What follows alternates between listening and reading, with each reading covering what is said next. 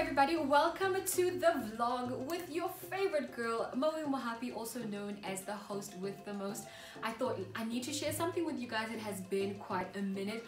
I just come from another shoot of my show, my weekly show on the Free State channel online, or Free State online channel called The Basement, where I'm just basically sharing some motivational stories to change your life. So today we're going to talk about something new about post-COVID-19, and it's definitely called There's a New Commodity in Town. And guess what his name is? His name is definitely essential. Right? So let's get this party in the road. It's going to be a quick one because I missed you guys and I thought you guys really need some of this insight. Remember to subscribe to my channel right now, hit the like button somewhere now, and let's get this show on the road. Alright, so previously we used to believe that, supply, needs to meet the demand, right? And we always believed in, about authenticity. Our products were stemmed around, how beautiful it looks or how expensive it is, or the kind of the stature that it gives, if you own a certain branded product. But nowadays, people are actually reviewing that. I don't know about you, but I'm definitely on that bandwagon where I'm second guessing everything before I spend it, because you need to realize, I think with the COVID-19 and with the lockdown, we now know that what is essential. Essential services, essential products is definitely the new normal. It's going to be part of the new normal, and you need to make sure that if you're going to start something new during this time and for the future, it has to fall under the category of essential. I think all the other things that we used to do are going to be perceived as just luxury items or luxury products that are not essential to help us survive. So there's a few things that I want to share with you, and basically what to consider and why I'm saying these things. So my little black book, of course, is here because I obviously jot down all of my thoughts.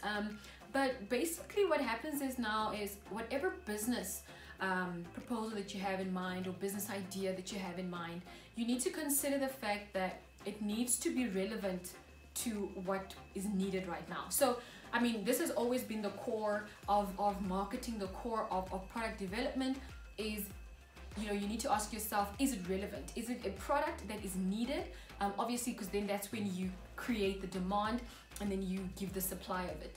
And right now, life is different, and after the lockdown, life is still going to be different. And I keep on saying as well, I told a friend of mine the other day, and I said, today we've got Corona, but in a couple of years, we're going to have another outbreak, and it's going to be maybe a climate one. So when you do these things, you kind of have to think really long term, because what Corona has taught us right now is that it's important for us to start planning and thinking about the future and really taking what we read into like a real perspective, and try and limit as much exposure to it as possible. Because with the coronavirus, someone mentioned somewhere that there's going to be a deadly virus, but no one really took action to kind of see what measures we can put in place for it. I think now with insurance, they're probably thinking of, a type of protection for this, for income, type of protection for this for businesses, in case there is a disaster, another national disaster that's declared in a couple of years. But I don't know, I have a feeling that it's going to be a climate one. I'm not a climatologist or anything, but it's just like my feeling in my gut, so you kind of have to be prepared for these things, because that's just part of the new normal. A lot of new things are happening right now, and you need to consider brand relevance right now for your target market. So it's part of the new normal. I think the most thing that I want to just mention now, it's a quick few notes, but there is something that you need to consider. So you've got your business idea, fantastic, but now what's next? You need to kind of put yourself in the shoes of your customer and think of your product or service in this way. You need to consider, number one, their disposable income. You need to think of the pressure on disposable income going forward. Will my product or service fit in that pocket? If it's too luxury, I'm telling you now, luxury products are really going down. I read an interesting article the other day where the motor car industry, I think it was Mercedes-Benz, they were saying that a lot of their clientele is coming in to trade in their luxury vehicles for something a little bit more. They're basically downgrading their vehicles because they realize that the cost, you know, it just doesn't justify the need anymore. Money's tight right now. A lot of businesses have lost a lot of money. People are losing their jobs. So they want cars that they can actually pay off, that they don't owe the bank anything, and they want cars that are just practical, that are cheaper on fuel, that are big enough for the whole family, you know, but still at a lower margin than before. And you know, so I'm not sure who's still driving Lamborghinis. It's probably the guys with the big cash, but right now the most important thing that people are really worried about is every rand that's in their pocket, where is it going? And no one wants to sit back with the notion of regret, you know, after they bought something, and then they have a bit of regret that they shouldn't have done that because that money is needed elsewhere. So if you position yourself in that market, you have to consider disposable income and where you can fit in that disposable income. Okay, so a lot of luxury stuff is going away. I mean, I love shoes, but it's not practical for me to go and buy more shoes because the shoes that I have are enough. It's a luxury item for me. It's one of my favorite things, but I realize that it's luxury, and I just can't afford it. You know, there's other things that you need to prioritize right now. Okay, cool. And then you have to consider your competitive landscape within that segment. So your competitive landscape within your area. So how many people are offering this service already, this essential service and product?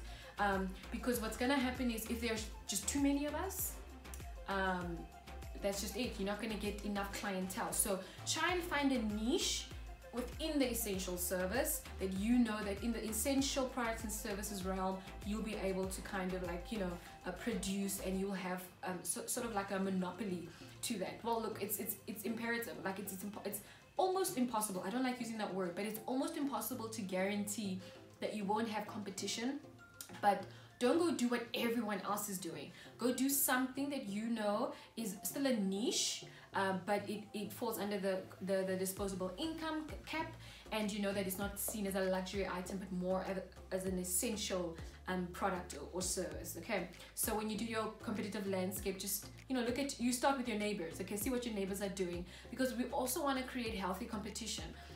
It would be nice if you've got people that you know that are in the essential product and services industry, and they're already producing something in there, that let your product or service actually complement theirs. And that's when collaborations and partnerships can also be, you know, brought in that realm. So we don't have people that are competing against each other, but we actually have products and services that complement one another to obviously serve the immediate basic need. All right.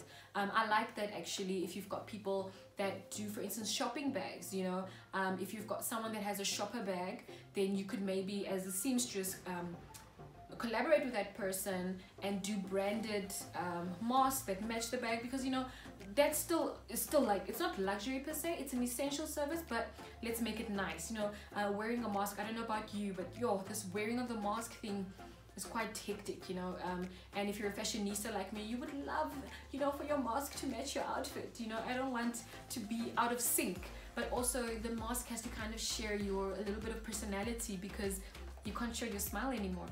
People can only see your eyes, so let them get to know you through your mask. And then if you've got that friend of yours that has a branded shopper bag, then you create a collaboration like that. Don't go and try and do a shopper bag as well if you know that your thing is masks. You know what I mean? That kind of healthy competition and that competitive landscape is kind of what you need to consider in this time as well. All right, and then you need to think about your brand. So when we speak brand, you know, a lot of people get a bit confused. They think when you say brand, you're only talking about your logo, but no, it's actually more of a sustainable brand comes in, where your logo, you can envision your logo on, if your essential product or service is maybe like, I don't know, bottled water, I'm just making a very crazy example, then you need to think of, is this logo going to fit on a bottle? And then if I want a bottle carrier, is this logo going to fit on there? So when you do your branding and you start creating your logo, because you have to do that, I would suggest that you consult a graphic designer. They also need the income, guys. Go and hire a graphic designer that can do a whole body of work on your brand to kind of see, okay, so this is your product, this is the kind of journey that you're taking with your product. So if you're going to start using your brand, it needs to fit within it. It must be in unison, okay? I don't like seeing a corporate brand, you know, slapped on a bottle of water. It makes no sense at all. So it needs to be retail kind of brand mentality if you're going to go into, obviously, that kind, if you're going to go into a water bottle. I'm just making an example out of that. It's very important that you consult with people like myself, you know, people that really conceptualize brands and strategize on brands to help you. Don't shortchange this, because when you're starting something new, you have to have the full thing in mind, okay? I think by now you already know what you want to do. So you probably need material, you need business proposals, you need a logo, you need kind of like what we call, I forgot the word, but basically practical examples of what the product will look like. There's a word for it, but I'm like, it's just slipping my mind. Oh my gosh, I need to start reading again. Yeah, I need to start reading again. But yeah, so this section, this part of your brand is very important. Consult with a brand strategist, okay? We are not expensive right now. We're actually very cheap right now because we saw that it's a need. A lot of upcoming businesses and new startups need this, and obviously businesses that are already in existence that need to pivot or recreate their brand. You know, we are here to help you. Okay, cool. And then I'm going to talk about those that are pivoting right now, or those that have existing products. You need to kind of think of innovative ways to enhance your product, to make your product more relevant. So I know right now Samsung is thinking of bringing back the VR sets, because now what happened is people are kind of sharing virtual reality kind of content. So it would be nice to bring back the VR sets. Remember, we had those and then we never used them, and then they were taken out of the market because we were not ready for that yet. But in the new normal, we need that, and this is perfect for your live artists that are doing these live performances, to have a VR set just to bring the show alive. It would also be nice for you guys to do the home workouts. If you do a home workout, make sure that you take your video in a way that when someone has a VR set on, they can follow you nicely. And that's basically like where we're going, guys. Like, virtual reality is going to be a thing, you know, of the now. So think about that when you are thinking of your business product or your service, okay? And then what I've also picked up now is a lot of people are coming up now with nice e-commerce solutions.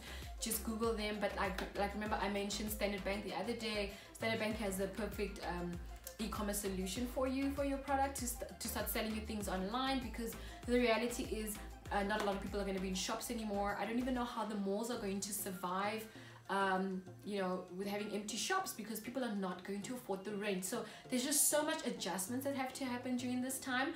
But the most important thing for you to remember is really the new commodity is essential. So what is an essential service? What is an essential product? Okay, everyone is doing PPE right now, from your mask to your gloves to your sanitizers to spaceships. I've seen a lot of things, to the sanitizing booths. You know, if you're gonna go that way, remember, whatever brand you are creating, it needs to fall in line with the product offering that you have. And that's about it. Give me a like if you enjoyed it. Make sure to subscribe to my channel. There'll be a lot more content coming your way. Thank you so much for watching. Hope you wash your hands, sanitize, stay home, and stay safe. I love you guys so much. My name is Moe Mohapi, also known as the host with the most.